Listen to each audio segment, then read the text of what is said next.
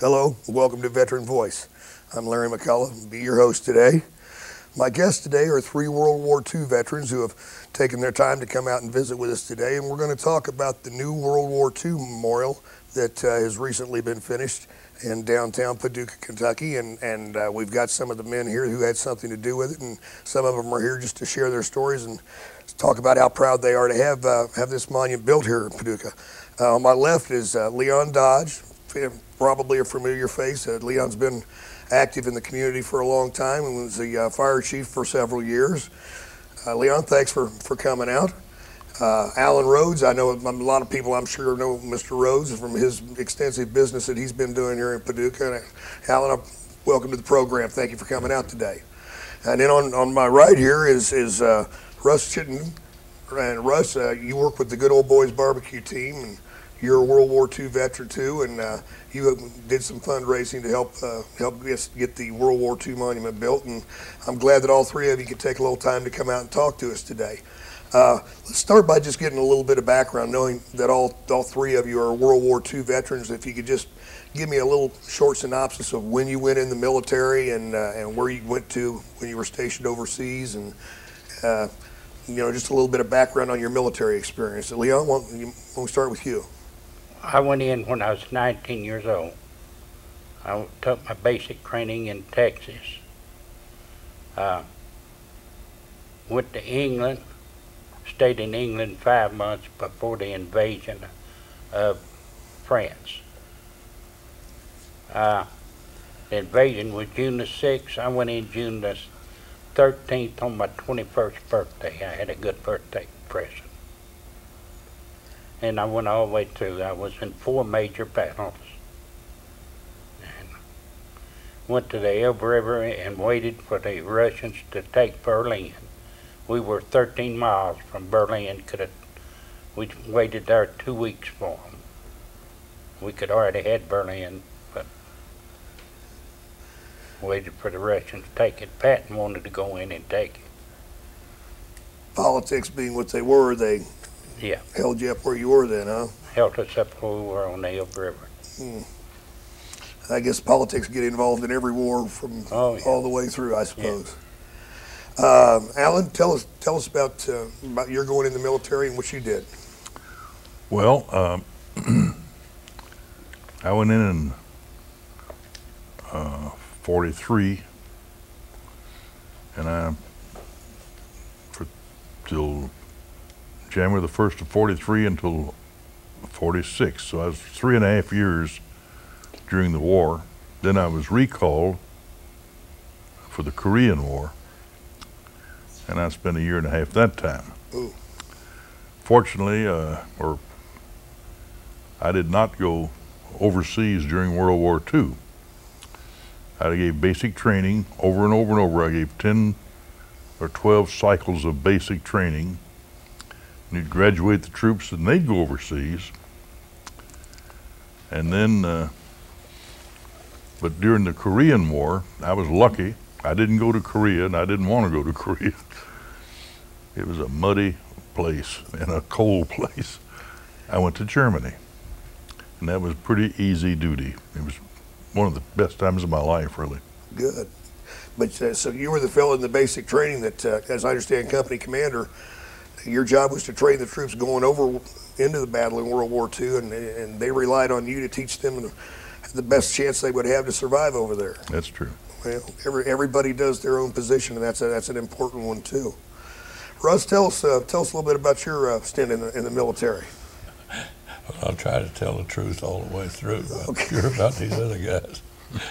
I was only 18. I wasn't eligible for the draft when something happened. An atomic bomb. A bomb was dropped on New York, and I tried to join the Army then the day after Pearl Harbor, but I went in as a volunteer in the draft in January of 1942, and I got out in February of 1946. I spent 2.5 years in the Pacific, some beautiful southern islands like New Guinea, Philippines, Okinawa, and then was in the outfit that landed in Japan by air before the peace was signed. So I had pretty nice trip through the tropics there, and I didn't get to enjoy any of the mud that Dodge did, and some of them in Europe they'd had so much fun with it. I didn't get to see the Riviera, but I'm always contended that if you look around hard enough, you're always going to find that somebody had it a little easier than you, and somebody had it a little harder than you. But like I've said many times before, it's the military is like one big machine, and every part's got to do its job, or it doesn't work properly. That's right. You know, it takes more than just the infantryman out there in the field. It takes the people in the background to make sure he gets his beans and his bullets and everything that he needs, and gets his mail. So every job that's done by anybody in the military is an important job. Well, Leon spent a lot of his overseas time in the 29th Infantry Division, and I believe that they took the toughest casualties of any unit in the Army. So it wasn't all mud with him. I remember when he joined the VFW not too long ago, and he submitted his DD-214, and I got to looking at that thing, and I just thought he was a fire chief. I had no idea he'd been through so many major battles in World War II. So he's been going strong his whole life, hasn't he? You wouldn't believe it. Look at him, would you? Well, no, I'm not going to. I respect all three of you. If you guys want to get that, that's okay with me. Leon, you were the one that pretty much kicked off the idea for the World War II monument here in Paducah. Can you tell us how that all came about? Well, Pat Kerr and I was at G&O drugstore eating lunch, and Hardy Gentry came in and sat down by me, and I said, Hardy, when were we going to build a World War II memorial for the veterans? I said, that one out on West Jefferson is a little bit of a disgrace to the World War II veterans. I said, nobody knows where it's at, and it's unsightly, really. So he said, we will do it now if you head it up. And I turned around to Pat Kerr and said, Pat, will you be the architect on this and not charge us? And he said, sure. So I turned back around to Hardy and I said, I'll do it. And I got a hold of Channel 6, and they did a little story on it, and I got a hold of the newspaper, and they did a story on it. And it was one of the easiest things I've ever did, taking up money. Now, the good old boys helped. They had a fundraiser, and the city gave us some money, and the county gave us money. So, and we had a guy out of Louisville to give us a $5,000 check. So we had good luck, and we had some guys that gave us $500 checks. One of them sitting by me now.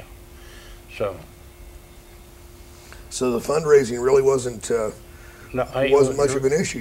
You were able to do that pretty easily then, huh? Yeah. That's great. Well, with the way the World War II, ever since the movie Private Ryan came out, the World War II vets are getting the respect that they deserve, and it's kind of reinforced because Tom Hanks was able to put on the screen what it was like to be in that type of situation, and you hear about it, but the more interest is generated by it, and you see what you gentlemen went through, that's why you're called the greatest generation. Now, Russ, you said something about the fundraising. You all did something to raise money for that. Why don't you tell us about that? Well, we had a wild game cookout at the American Legion soon after that, and it all came out real well. That's about all I can say about it. It's not the first time we've done that, but this was a cause that we never had thought about before. But it's been there have been several people talked about a World War II memorial ever since World War II, and nothing ever got off the ground. And so what these guys did there in a couple of minutes at lunch one day turned out to be one of the most important things of the century as far as I'm concerned. It's amazing how just something sitting like that over lunch or coffee can lead to something like that, and it's just an idea, and it starts snowballing, And with Leon behind it, you know, I knew it was going to be successful when he contacted us at the VFW. I know that most of the projects were done through the American Legion and Hardy Gentry, because he was one of the original fellows in with you guys. And we stayed in the background. I said, if there's anything the VFW can do, let us know. I mean, we made financial donations. We pushed for the bricks that we'll talk about here in a few minutes. But yeah, I'm amazed that it came along as quickly and went as well as it did. You did a good job too, Larry. Well, I didn't mean it that way. I thought it was great the way everybody got together to make sure that we got a really nice World War II monument. Because I had seen the one out on West Jefferson that you mentioned earlier, and you're right. I don't think very many people knew it was out there. And World War II vets certainly deserve a lot more of a monument than that. Now, Mr. Rhodes, how about this fella here? Apparently, we were talking before the program. Did he just call you up and say, hey, you're going to have to help me out here? Or have you known Leon for a long time, as I understand? He just put the hand on me and said, hey, give me some money. And I did. And it's just as simple as that, huh? You know, in basic training, one of the things I remember the most is the fact that you get these 18-year-olds reporting in. They'd be sort of pimply-faced and pudgy. And after about 3 weeks, the fat was gone. And after about 3 more weeks, they'd replaced it with muscle. Somewhere along about week 6 or 8, they had become hardened. And then the pimples had disappeared. And they looked good, and their faces were brown. Of course, you still had some problems. I particularly remember one night, about sundown, every barracks had a sort of a coal bin around the side and the rear. I remember going out there one night, and here was a new recruit, and he was crying his heart out. He was homesick. There's no way to handle that. But anyway, it's amazing how you can take these young men, and after 8 or 10 weeks, you've made men out of them. And it's rather a heartening sort of a thing. It's got to feel rewarding. Now, you got a picture of is that one of your basic training? Yeah, this is. If they can maybe zoom in and get one of my companies in a regimental parade. And where was that taken at? Fort Lewis, Washington. Fort Lewis, Washington. Now, is that where you spent all of your cycles? No, I was both. I started out at Fort Lee, then to Fort Devens, which was terrible. It snowed all the time. Oh. And then out to Fort Lewis. But you took those young guys and turned them into soldiers. Oh yeah, yeah, absolutely. I bet on graduation day they didn't look anything at all like they were when they came in there, like you say, fat and pimple-faced. That's right. That they were, and I remember you talking the story you just told about being homesick. I think that's one of the toughest things I had to deal with in basic training, because I had never been away from home, and I was, 19 and young, and it's the first time I'd been away from my family, and that was one of the toughest things. I wanted to go home. Did you ever go out to the coal bin? Well, I didn't even bother coal bin. I just buried my head in the pillow at night and cry like a baby. But I knew 2 or 3 other guys were doing that too, so I didn't feel quite so bad. But you did what everybody else did, and as time progressed, it did. It turned you into a man. Now, I lucked out. I did go to Europe. The Korean War came on, and I was recalled first out of the box. And I thought, man, but they sent me over to Germany. That's paradise over there. Yes, it was. I know fellows that go to Germany, they're still pretty happy about it. Leon, tell us, how did they design for the World War II monument come up? Did you all get together and brainstorm on that, or did Pat do that on his own, or how did that come about? Well, we did that while we were eating lunch. Pat said, have you got any ideas? And I said, no. And I asked Hardy if he did, and Hardy said no. So Pat said, I do. And he came up with this idea of the World War II memorial. Now, It's a world globe with the Roman numeral 2. And we haven't got the plaque on this yet, but we will get it on before the dedication. Okay. And who's the young lady in there? in the picture Well, that's there? my beautiful granddaughter. She is a lovely young lady. But so that's not part of the memorial. She's just standing there to make it even prettier. Okay. I was going to say, if people go down there and they don't find the girl, they're liable to call the police and say, hey, somebody's been messing with the World War II monument. Yeah. Heck, see her, they won't even see the memorial. I was going to say, she's a lovely young lady. You're a blessed man to have a young lady like that in your family. So you guys just sitting at the table, scribbled out the design, and then Pat came up with that. And Well, Pat went back to the office and called in a couple of days and said, come back. And Hardy and I went over there. And, of course, when he showed it to us, we both liked it. And we said, go with it.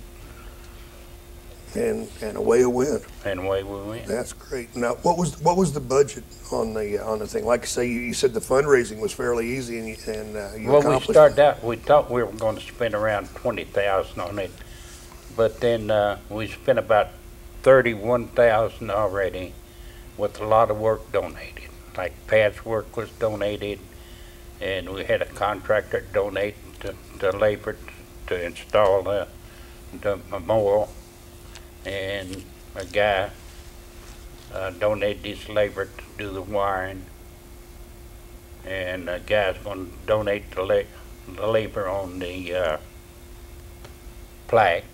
So we've had a lot of people involved in this. And then everybody pulled together to get this accomplished. Well, I've seen it. I've driven by there, and it is beautiful. It's beautiful. And why don't you tell us a little bit about the dedication when that's planned and. Well, we got the dedication planned for the night after the parade, and I thought it was at 1 o'clock, but Ted said it's going to be at 2, said he talked to Hardy, so it will be at 2 o'clock. And that's going to be November the 9th. November the 9th. The day of the Veterans Day Parade. Yeah. Okay. The Veterans Day's on the Sunday, so we moved it up to Friday Okay. after the parade. So we'll have the dignitaries there and the speeches, and we'll Right. dedicate it. Now, you talked about the plaque that was going to be going on the front of it. Have they? I know that at one time they were wanting to try and get some ideas from some of the younger people in town. How's that project going? Well, we never get that going. Okay. So Mike White at Huffman Signs come up with the idea, and we looked it over and said, okay. Now, will that be installed by the Yes. dedication? Will Yes. it? Okay. And all the insignias of the veterans, The branches and of service. the branches of service. Oh, that'll be great. That'll be great. Now, you fellas, had you thought any time in the past about, as I understand, a lot of the World War II vets have talked for years about, there needs to be a World War II monument, and it just never seemed to get off the ground. I remember when I was the chairman of the Veterans Memorial that's there on the courthouse lawn. I was at that time the commander of the American Legion in about '89 or '90, and the idea came up that it would, as a World War II, it started as a World War II memorial actually, but then we had some of the Korean vets that were saying, well, then we need to get done with this and build another one, and at that time, everybody was like, well, wait a minute, how many are we going to build and where are we going to build them? And the committee kind of changed its focus to where that included all veterans, so that takes care of everybody who's ever served in the military. But again, it started as a World War II monument, didn't end up that way. So it was long overdue, by the time you picked it up and took off with it, and I'm amazed at how quickly you were able to do it just after, the idea coming up while you're sitting around with lunch. But Hardy Gentry's been, very active. I believe he was picked as Legionnaire of the Year this year at their state convention, that's quite an honor for somebody from Paducah, Kentucky to be determined to be the most distinguished Legionnaire in the whole state of Kentucky. That's going someplace. Hardy couldn't be here today because of previous commitments, but I know he does a lot with the baseball program. He's right on top of Veterans Affairs, and that's why when you said it to him, his response, I'm not surprised, was, well, let's do it now. Yeah. He's not a procrastinator. He jumps in there and gets his hands dirty and does the job and does what needs to be done. All right, now, Who all are you going to have at the dedication? Have you got any special dignitaries or? Well, we tried to get Ed Whitfield here, but we haven't heard back from him. So we've got all the city officials, the county officials, and Robert Coleman's going to speak. He is only a veteran on the city council. And I'm not sure if there's any veterans on the county commission or not. I'm not familiar. I don't think there is, but I don't know for sure. But so anyway, that's going to be a good day, good dedication, Will. And we want to invite everybody to the dedication. So that we're hoping that the city, all the people in Paducah, all the people around the area, especially World War II veterans, will come out and see their monument. After that, we can either go to the American Legion Eat or the VFW. Whatever. If you like beans, I think you go to the American Legion. I think the VFW's having barbecue. They sometimes have a fish fry. I think they settled on barbecue. But you'll find something to eat. Like I say, all the veterans organizations love to celebrate, like I call our day. This is our time to enjoy ourselves and have a good time. Now, can you tell us, I know the fundraising, you've accomplished what you need, but you're going to have a maintenance fund for it. Tell us about the bricks, the project with the bricks. We've got about, I think, 56 bricks ready to go down. We bought 100 bricks, and when you take one up, you got to put another one down. So we've got about, I'd say, 300 left to sell. If anybody's interested in a brick, it's $50. Then we got to send it to Marion, Illinois, and have it engraved. So they are nice, and they can call either the American Legion, VFW, and or me, and we'll see that they get a brick. And they can have inscribed on there the date they were in the service and their name, and it's going to be nice. Now, is this just for World War II veterans, or can any veteran buy a brick? Any veteran can buy a brick. Oh, okay. So we decided that it'd be harder to sell all the brick for just World War II veterans. Or if a family member has a deceased World War II veteran, they could always buy it in his honor and have it put their way. So you're open. That's open to a lot of people. We sold quite a few already. Well, and that's still ongoing. They can still obtain those. Do you know? Is there a cutoff date that you've determined yet, or you? No, I don't think we have a cutoff date. If you say 5 years from now, somebody wants to say, well, my dad was in, or my uncle or my grandfather was in World War II and was killed. Sure, we got bricks left. So that's something a family member could do for either their veteran father or relative while they're still alive. Right. And in fact, that would preferably be the time to do it so they would have a chance to see it, because I know that we're losing World War II veterans at quite a pace. Yeah, we're losing them at something like 1,000 a day. Is that what it's up to now? All right, and so it can't come too fast for some of us. Yeah, you think that maybe that's why the good Lord decided to let this project get done so quick, and so you guys can get a chance to see it? I think we had a little help from him, but really. It is long overdue, and it is beautiful. And I know you've worked hard and come by the post and talked to me a couple of times about things that you were going to do. And he was kind of the liaison between me and you, because you were so busy that I'd always call you at home in the evening. I'd be, Leon, I hate to bother you, but I want to clarify something here. And you did just an outstanding job. And then when you tell me how simple it was, it was easy. Well, with friends like Russ and Allan here, it's got to be easy, That's the thing about World War II vets that I really admire, is the way you guys stick together. And you may have differences between yourselves, but deep down inside that you really love each other. We're getting down to the end of the program here. It's just going to be about another 2 or 3 minutes. I want to make sure we don't forget anything. Is there anything, Leon, that I haven't touched on, or anything you want to share with the audience before we finish up here? Well, other than just to invite everybody out to the memorial dedication, and buy the bricks. Good idea. Allan, is there anything that you want to get out and say before we get closed up here? One of the most interesting things in basic training was the final march, the 15-mile march that you had to do in 4 hours, complete with a 10-minute break in between each hour. And of course you had a lot of stragglers, but that meant that they would finally catch up about the time the break was over. But that was the test, 15 miles, 4 hours. And did most all of them make it? Yes. That's great. That's great.